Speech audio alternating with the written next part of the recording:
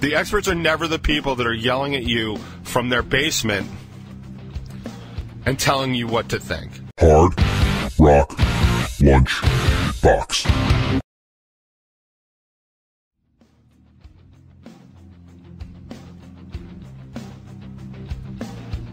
Oh, what is up, everybody? It's another Thursday. We made it.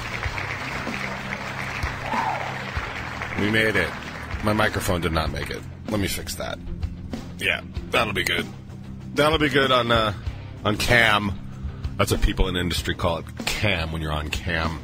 And that brings me to the fact that we're recording yet again for the top 20.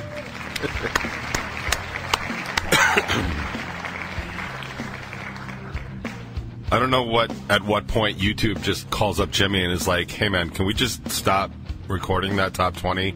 It's taking up way too much video space, and we have pictures of ducks and Chinese kids to watch. I don't know. Is that how it works?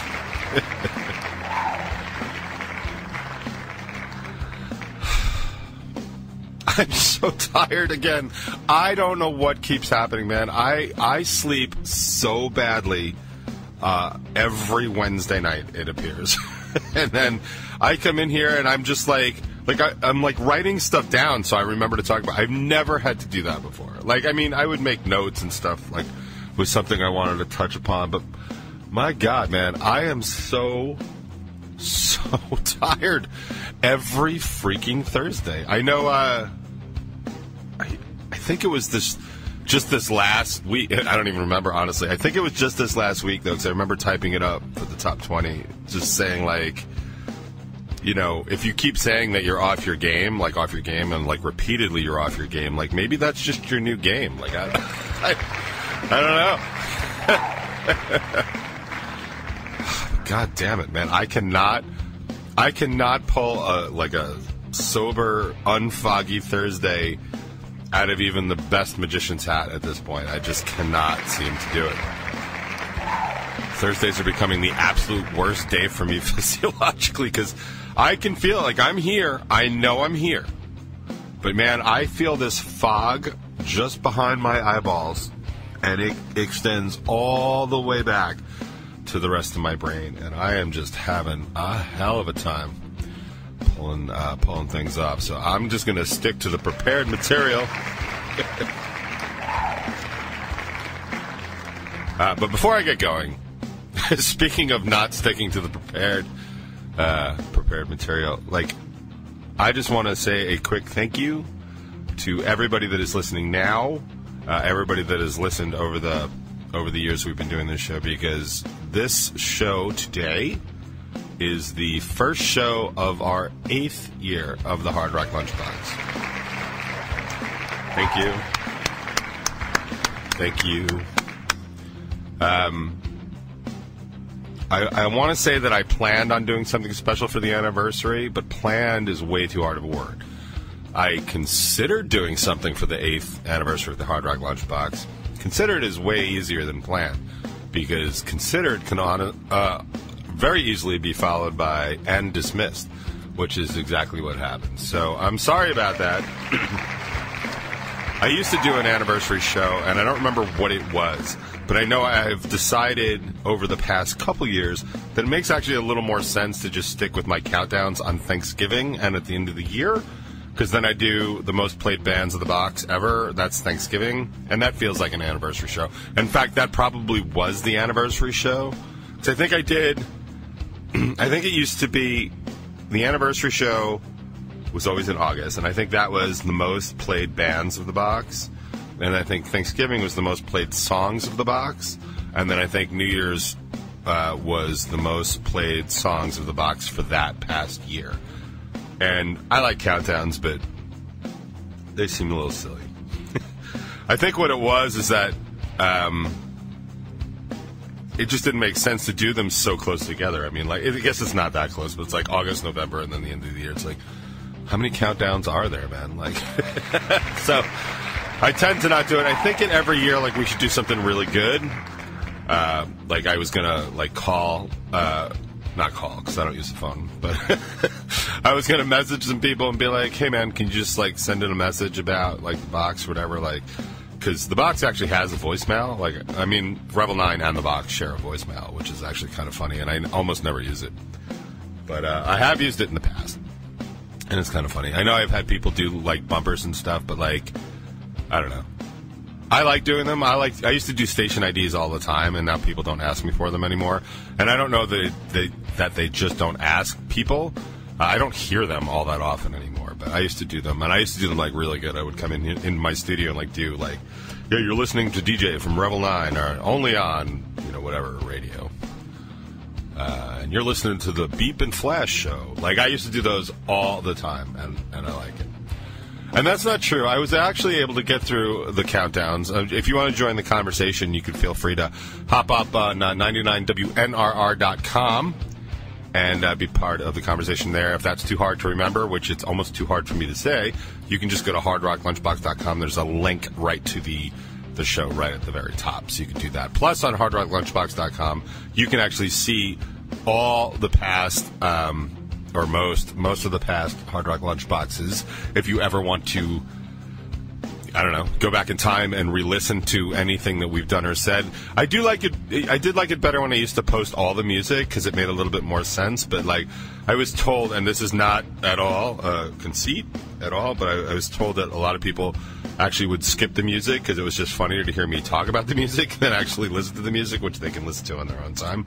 But, I do have some music in there. Any local artist that has expressly given me permission to play it, you know, and that's a lot. That's quite a few of them, like a lot of them. But I do get through the countdowns. What happens is I just do not get through them on time, and that is kind of a difference. Reminds me of a joke of the great Dave Chappelle when he was talking about how he had done a show. He had done a show in Chicago.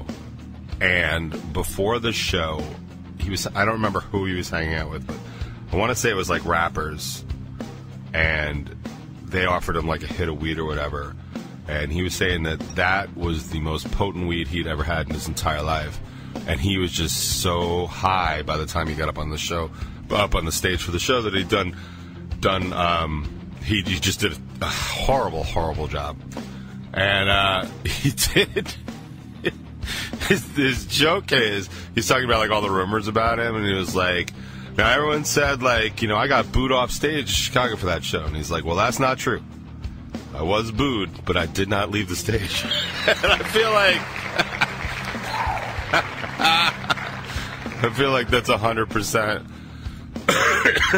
where what happens on this stupid show, because really you can hear the music anywhere. I mean, yeah, especially now with Spotify. I mean, back when we started this, Spotify was available, but, like, it wasn't, or maybe not. I don't even know how old Spotify is. I don't even care. Let them have their own anniversary show. But I know that there were songs that people could only hear here because they were local bands that had given me like early music and stuff like that, or they weren't on Spotify yet. But now everybody's on Spotify. It's very hard to not be on Spotify, I think, at this point. So the music, I guess, tends to mean less, except when we come back from, like, an edit, and it's like, and now we're going to play this. Wasn't that the best song? And it's like, what? Like, but I have to cut it out because I get in trouble for that. In fact, the band that got me in trouble for that was Cage the Elephant, or probably not them specifically, but probably their production company, or no, publisher, their publisher company. Spotify is 15 years old? Jesus Christ. All right, well, forget everything I just said.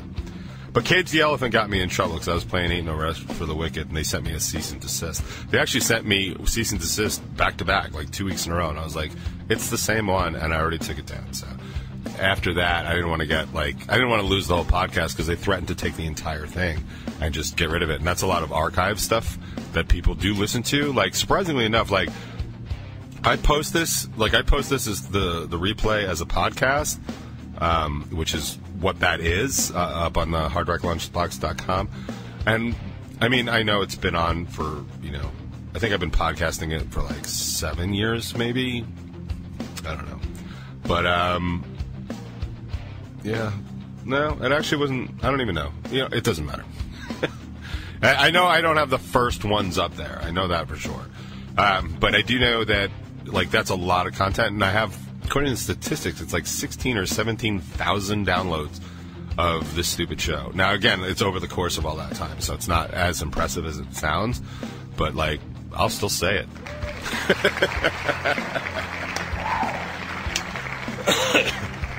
So, I actually did have something I wanted to talk about for the top 20 today, and seeing as we're 10 minutes in, and it'll basically be the bottom 10 of the top 20 here on the Hard Rock Lunchbox. Oh, before I forget, Bacon's My Podcast, of course, has a new episode out this week. They are talking to Christina Chris from the band Kaleido. They talk a lot about a lot of the stuff she likes to do, and they refer to them as she has a lot of bacons. It's a very interesting interview. I suggest you check it out, especially if you don't know the band, which I did not. So it was good for me to check out. That's available now. There's 7 questions with Action Adventure Band that went out last night. That probably would have been bumped by the top 20 that came out this morning. I happen to really, really like this top 20 that's out today, so if you did not hear it the first time around, I suggest you check it out on Stranger TV. It's the one where it's basically like, if you need to tell somebody that you're a good person, like, if you need to keep telling people that you're a good person, like, at some point, like, are you, like, doesn't that necessarily imply that you aren't a good person? Like, because that should be something that people can infer by interacting with you. You shouldn't have to be like, no, man, I'm a really good person, or, no, I'm not a bitch, or, like, no, I'm not an asshole. Like, yeah, if you have to tell people that, like, repeatedly, you might want to check what your definition of those things are. So I actually really like that one, so... and it was basically all about, like, that Alabama article about the COVID doctor and stuff like that. It's a good top 20 in my opinion, so I don't recommend a lot of them, but I thought that one was pretty good, and I might even promote that one. But anyway, on to today's top 20.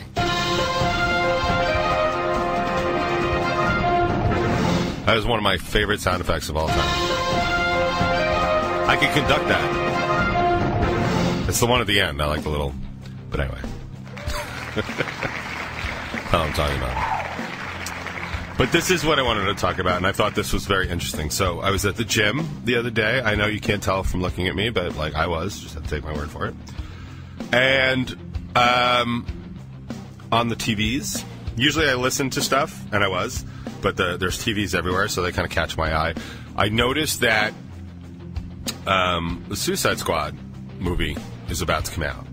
Now, I'm not a huge comic book guy. I do like superheroes and stuff like that, and I'll admit, when I was little, and I think I watched a fair amount of Justice League. I did not have comics. I was more into baseball cards than comics. And then I went right into music, and I spent a lot of money on music. It's actually funny. Every now and then I find stores of, not shopping stores, but my hordes of, like, old CDs or even cassette tapes and stuff like that. It's like, man, I spent a lot of money on music. I really did over the years. I spent a lot of money. So that's where a lot of my money and time went. And then, of course, for weed. But, so I'm not super up on all the comics and stuff like that. So I didn't even know what the Suicide Squad was until the Jared Leto movie came out, whenever it came out. I didn't think it was that good. I can't even remember anything memorable about it other than Jared Leto I thought was really creepy good. Like, he looked like a really good villain, and I thought that was, like, mega impressive. And I do remember at the time he had said something about what, like, a horrible piece of crap the movie was, and I was like, that seems odd that he would even be in it. But I guess I think people sign up for stuff, and then, like, in movies, I feel like this happens. People sign up for stuff, and then all of a sudden, there's through rewrites and stuff, like, it just changes from the project you signed up, but you're contractually obligated to do stuff. I don't know the deal. Me and Jared aren't friends anymore on Facebook, so, or ever for that matter. And I haven't joined his cult yet, but I'm still seriously considering it. Anyway, so I saw the commercial, and I didn't understand. Like, I thought they were just remaking it, and it felt like it was just a few years ago. So, like, I messaged, like, I have a group chat with Mikey and Jimmy. Right, 2 of my best friends, should come as no surprise. But also, they are really well-versed and really knowledgeable about this kind of stuff. So I messaged them, hey, man, I thought, didn't they just do, well, like, why are they doing a remake of the Suicide Squad? And, like, within minutes, I got not only the answer, but like detailed information as to why that answer was correct, and other stuff that I didn't even know to ask for. You know, so it's like kind of like a reboot and all this other stuff, and it's the director for Guardians of the Galaxy, which is my favorite. The two Guardians of the Galaxy movies are my two favorite superhero movies. I mean, Iron Man's like a pretty close one too, but like I love those movies, and the simple fact that it's like the same director, it's going to be doing. Like, I'm already going to watch the Suicide Squad now, like, because I love those movies. So I got all this information, and it just sort of it hit me as I was walking out of the gym. And maybe, I don't know if everybody has this experience. I guess I do from time to time, but I certainly had it. So as I'm walking out of the gym, it just occurs to me, like, how easy that was. Like, right? Like, it was easier than asking Siri. It was easier than looking it up online. Like, I have two people in my inner circle, at least. I mean, I have definitely more comic book people than just them, but like I have two people in my innermost circle that are my resident experts in this field. And they serve as experts in other fields too. Like, just don't think like Mike and Jimmy are just sitting around and rolling around in comic books. I mean, don't think that they're not, because they might be. Like, I'm not here to judge. I'm not here to judge. But like, I was just struck by how easy it was to get that particular piece of information quickly and accurately and almost tailored to my sensibilities, because we're friends, right? And this is all going on under the backdrop of this constant low-level argument about stuff like COVID and vaccines and all that stuff. And I'm watching, you know, I haven't really been on the news lately because I have been making time to go to the gym, so that cuts into my news time. I'm trying to, like, you know, get while I'm, like, on the elliptical. So I'm following some of it.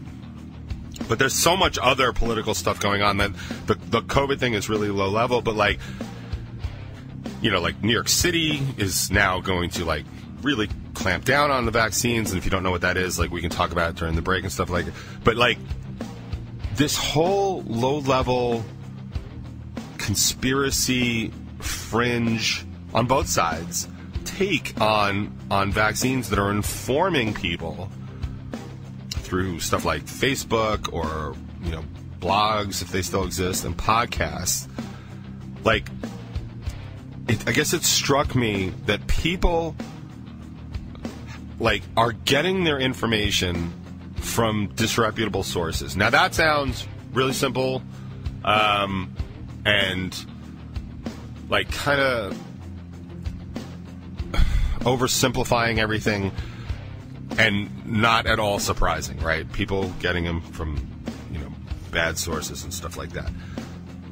But okay, sorry, I'm trying to get this out correctly. Like, I was watching. I was watching this doctor who used to be, I think it was part of, like, the emergency COVID response team for Biden, maybe during the campaign. I don't remember. I wasn't following all of that. But he said something so telling. He's like, it has been so co-opted and so corrupted, this place of information, that there's so many places that you can't go any longer to find out the truth, because everything's political or, you know, class warfare or, you know, gender warfare or race and all that other stuff. And he actually said, this is an expert in the field, he actually said, it's like, don't listen to me. He's like, it's going to sound political if it comes from me. And he's right, you know, because he worked on the Biden team. Therefore, if you're, you know, one of these really staunch anti-America, anti-current president, like, you know, just one of those real, not my president, like all those people, like, you're never going to believe what he says. And he said, don't listen to me.